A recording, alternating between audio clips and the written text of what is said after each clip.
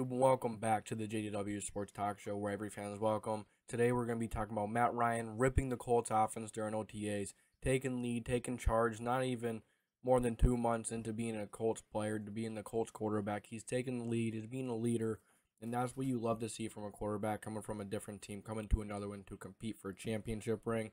So thank you for tuning in to the JDW Sports Talk Show, where every fan is welcome.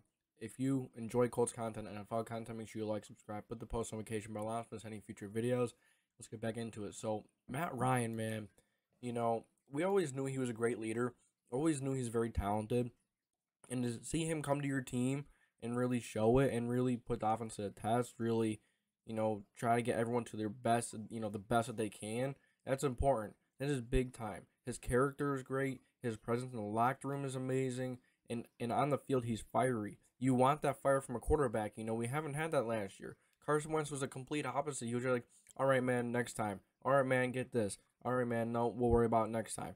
No, Matt Ryan correcting it now. He fixes it then. He yells at them then. He doesn't wait. He doesn't, he makes sure that they know they're doing wrong. He makes sure to help them and, to show that he is a leader and he's taking charge of the offense.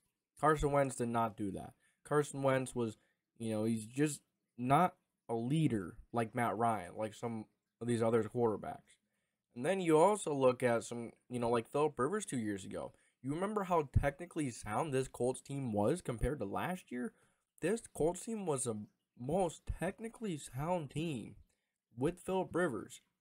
One of the most technically sound. Maybe not the, but one of the most.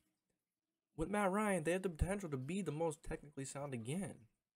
And with Matt Ryan having more arm than Philip Rivers, could run a little more than Philip Rivers. No, nothing crazy, but he could run to get out of pressure quick and just throw on the run. He throws pretty well in the run as well. He's consistent. You know what you're getting every single game. You know what you're getting every play, every drive.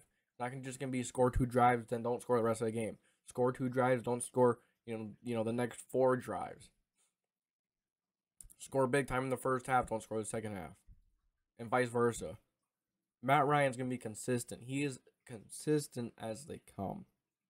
Matt Ryan gives us a really good chance to take the AFC South crown, the division crown, and ultimately be a top 4 seed. Now, Titans are going to be tough.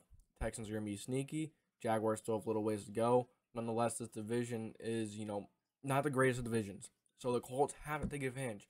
They have to take that division crown this year. They need it. They need it. So, I thank you guys for tuning in to the JDW Sports Talk Show, where every fan is welcome. Thank you for giving me your time, and I hope you've enjoyed it. If you did, make sure to like, subscribe, put the post notification bell on so you don't miss any future videos. I'll catch y'all next time. This is JDW.